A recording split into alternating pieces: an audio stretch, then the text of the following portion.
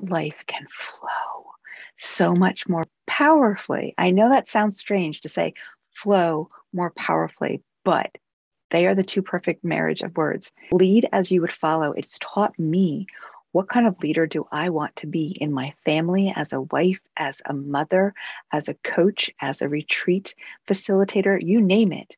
I want power within. I want to be able to feel comfortable enough and vulnerable enough in myself to be able to look and say, "Oof, I don't know if I made the right choice on that.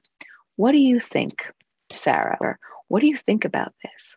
Give me your honest opinion." And when you are strong in yourself and healing the masculine and the feminine, you can take that. It may not feel good, but you can take that because you know you are a strong leader for listening to those around you.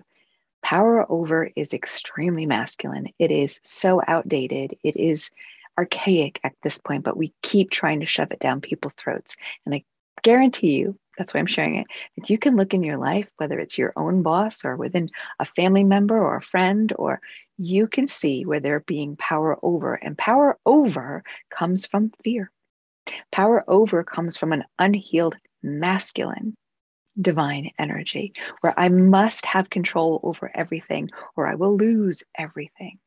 It's very fear-based. So if you're seeing someone being power over, not power within, I can guarantee you that is not a healed nor balanced masculine divine energy. And that's important because we can do that too when we're fearful.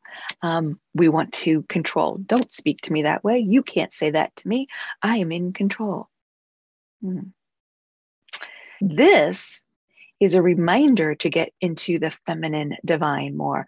It's not hustle, hustle, hustle, go, go, go, go, go, right? And you feel out of sorts. No one wants a go, go, go, go, go, right? You can set your intention, you can be powerful, you can be aligned, and you can get it done without killing yourself, without your body losing it to you being out of alignment.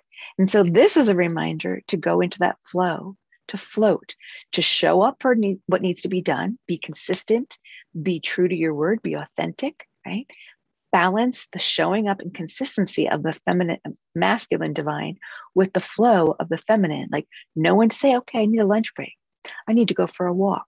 Nothing else is coming in right now. And me pushing it even further in a masculine energy is not bringing anything to the table. So it's time for me to take a break.